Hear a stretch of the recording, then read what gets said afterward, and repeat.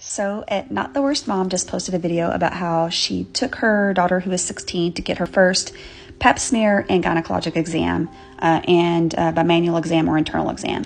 And the office staff was really confused because her daughter's only 16 and they told at Not the Worst Mom we don't do pap smears until age 21, which confused at Not the Worst Mom because she thought that she was supposed to take her daughter to do all of this at age 16 or when she was a teen. And to sum it up, we don't do pap smears until age 21.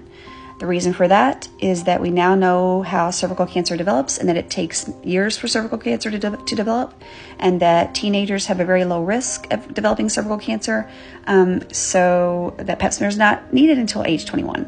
And those guidelines changed. Are you ready for this? Those guidelines changed from every year to age 21 in 2009. 2009. And the pap smear is not needed until age 21, regardless of whether or not the individual is sexually active. This is also the same recommendation for the internal exam, or what we call a bimanual exam. It is not done until after age 21, unless there is a medical reason to do one. Now, the first gynecologic visit or visit to the OBGYN should occur between ages 13 and 15, and that's to start the conversation about sexual and reproductive health. Now, this is a great infographic put out by ACOG on 21 reasons to see a gynecologist before you turn 21. And it's not necessarily, doesn't mean that you're going to get a pap smear or a pelvic exam or internal exam, but there are multiple reasons why a teen might need to see a gynecologist. And here are a few. To learn about healthy lifestyles, to learn if you have a urinary tract infection, get treatment for any vaginal itching, discharge, or other symptoms, to talk about periods and whether or not they're normal, to talk about sexuality and relationships, and even to learn about sex if there's a concern for pregnancy, and to get education or screening for sexually transmitted diseases if needed.